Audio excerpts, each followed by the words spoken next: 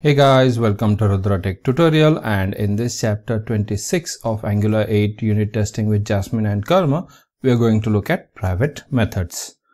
Objective of this video is how to unit test private methods of a component. So I am making this video on a request of a subscriber who wanted to understand how to unit test the private methods of a particular component. Now let's go and see the code first.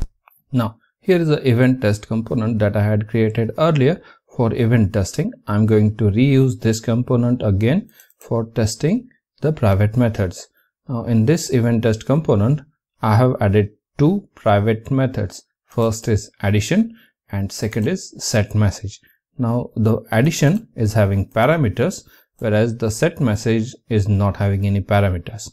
And for unit testing these two methods, I have created a separate private method test spec.ts. Now in this one we have our test suite created, where I have declared component, fixture and a debug element. Along with that, testbed configuration testing module is created, and in the second before each I have created the instance for fixture, component and debug element. I have also executed the fixture.detect changes here. Then let's go and see our first unit test case. Now in this unit test case, we are going to unit test a private method.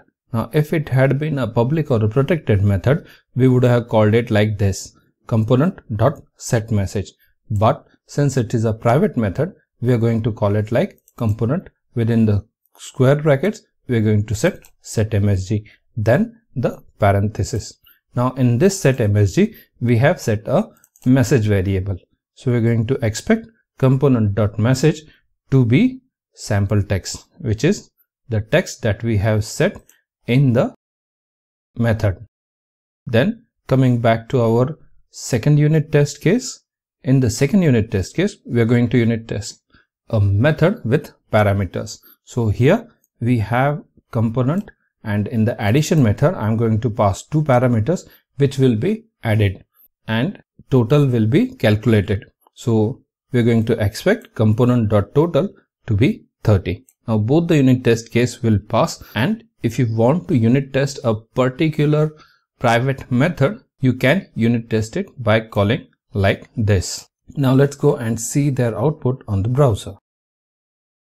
So here you can see both the unit test cases, one without parameters and the other with parameters, have been executed successfully.